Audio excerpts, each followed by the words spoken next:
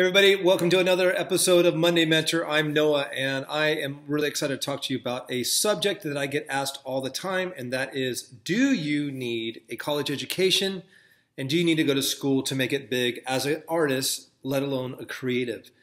So let's dive into that a little bit. I'm just going to give you my personal opinions on it and my personal takes, and then you can decide what you would like to do with that information and what kind of action that you would like to take on that now, hearing it from me. Basically, my thoughts are like this. I look at education like a buffet. Imagine walking into a hotel or some fancy restaurant or whatever, and there's this big long buffet. And education to me and what culture happens to advertise is the equivalent of asking me to eat every single thing at that buffet. And the problem is I'm going to pay a premium for eating at that buffet, but I'm not going to eat everything that is there.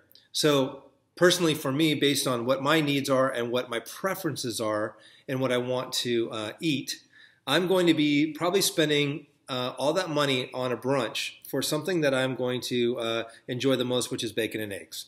So I'm going to skip and bypass over all the stuff that provides me no value, that has nothing that I want. I'm going to go straight to the bacon and eggs. So what does that make that?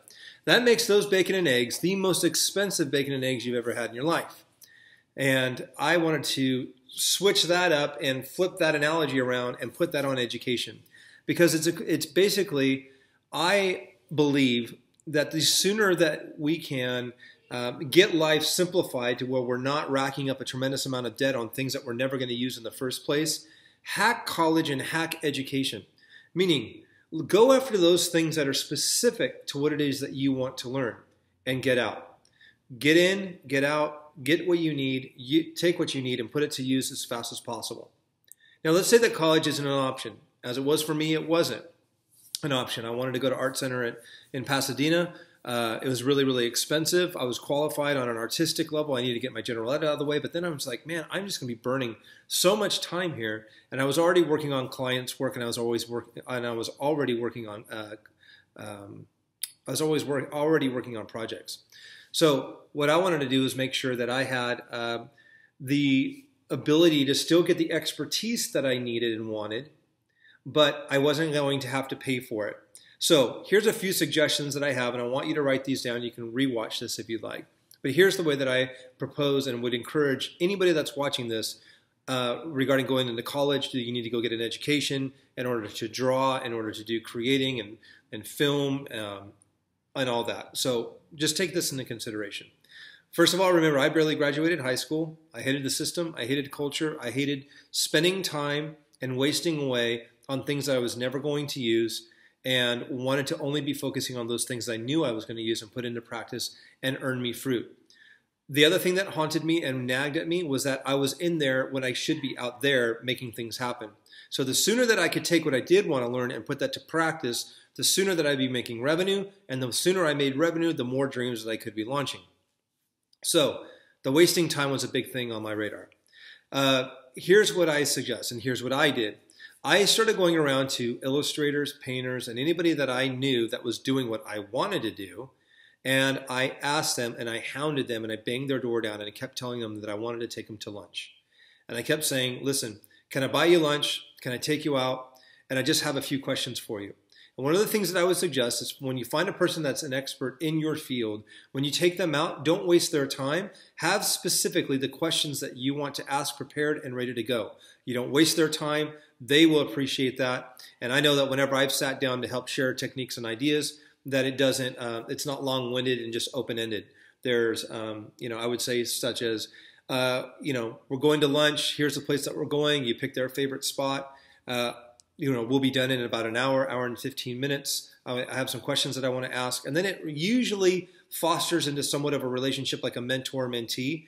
And it's an ongoing relationship. Anytime that I ended anytime I ended that lunch, I would say, would it be okay with you if I checked in next quarter and we put something on the calendar right now where we can revisit these questions and we can measure how well I've done? And you're more often than not going to find that mentors do want to pour into those people down behind them that are younger in age and that are coming up in the ranks. The other thing that mentors are more than happy to do is to share their information, but they're more than happy to pour it into somebody that is going to use it and not just shelve it. The hard part for me is when I have somebody come and say, hey, I have this school project that I'm going to do. I need to do a report on a working artist, and I want to do it on you. I'm like, okay, that's cool. But it really juices me and makes me stoked when I have somebody that's banging my door down that says, hey, I took what you told me, I applied it, I got fruit, I got some results, and I need to come back and buy you lunch again because I want to give you the results, but I need to go to the next level. And so when can we do that? So find mentors who specialize in what you do. Another tip and advice in terms of getting education is ask them to give you assignments in terms of what they would suggest that you do based on what their knowledge is. So if I'm going to talk to somebody about sketching and illustration or painting or whatever, I would look at and I would measure how good they are. And then I would say, hey, right now you might want to try go doing this. You might want to try go doing that. And then come back and let me take a look at it and I'll critique it for you. That is a very, very smart way to not waste a mentor's time, but still get the education that you need and still get the benefit from the mentor's relationship.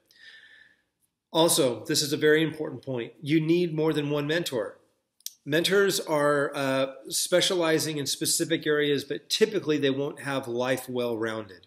One of my mentors is very well-rounded. He has pretty much every area covered that I need to drill him for in terms of information and wisdom.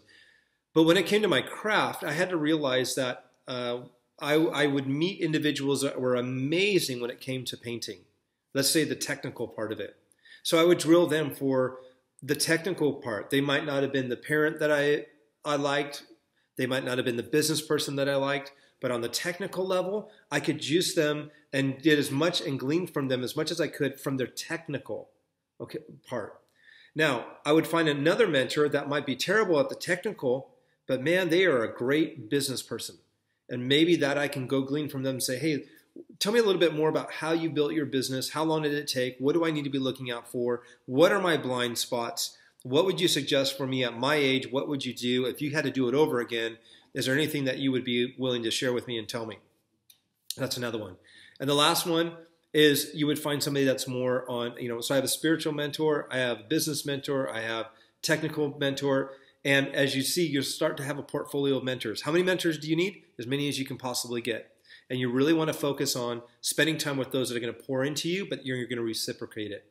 So also remember that when you start going out into your leadership and you're doing your own self education and getting your own education based on your terms and on your time, you're going to be in a very lonely world, and the culture is going to tell you that no, in order to get successful, in order to be able to have success, you're going to have to go and get a piece of paper, and that's going to be your voucher for being able to say that you're qualified in order to do it. In today's age, it's not based on the piece of paper that you have; it's in the work that you produce. Your calling card is what you've done, not what you know you can do, or what you think you can do, or what you tell people that you can do. If I have any individual, I don't care where they've been to school, I don't care what they've done, what I care is the value that they're going to provide. And one of the ways that they can show me the value that they can provide is what they're already producing, whether it's for themselves or whether it's for somebody else. So I don't want to listen to, oh, I've done this, I've been to this school, I've done that. That's great. But you know what? What really shows me your qualifications is what you're doing, what you're making happen, and what you're building right now. So that's a great way to measure. Remember, education is like a buffet. You're going to pay for a lot of things that you're never going to use, or you're specifically going to pay for those things that you're actually going to need and use in your arsenal. Get in, get out. Now, if you're going to be a doctor, if you're going to be a lawyer, there's certain education just for that in terms of qualifications. But when it comes to the creative world, musicians, artists, painters, cartoonists, or you look at all these different avenues, illustrators, etc. I'm just a huge believer in I don't want to waste a whole lot of time in getting educated. I'd rather be going to find those experts in specific fields and just extract as much as I can from them and then take it to the next level with somebody else. So hopefully that's a question that can answer the question that most kids and most individuals are saying, that they need to go back and in order to get hired, they need to get this degree, they need to have this piece of paper. I would encourage you just to stop for a second and ask, is that really the only way to do it? And if you were to sit and make a list of who are those individuals that you could go and get some time from and really drill down and get talking to some experts, what does that need to look like? And lastly, I'll close with this. Really, really, really understand that all it takes is asking. So many folks get wrapped up with the idea they won't listen to me, they won't take my call, they won't go to lunch. You'd be very, very surprised. A lot of folks that have been successful really want to look at others that are going to come alongside them and help them.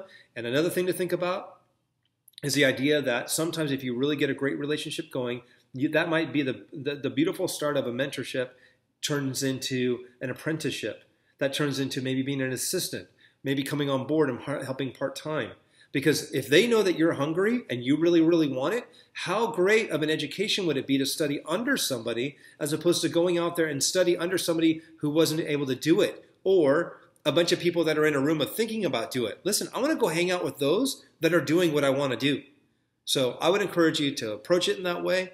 I'm Noah. This is Monday Mentor, and I hope you guys have an absolutely amazing week. Hope that helps. Leave a comment down below. I'd love to hear from you guys. And if this has been a benefit of you, or a benefit to you, would you do me a favor and share this and pass this along to somebody that you think would benefit highly from the information? Have an awesome week. Talk soon.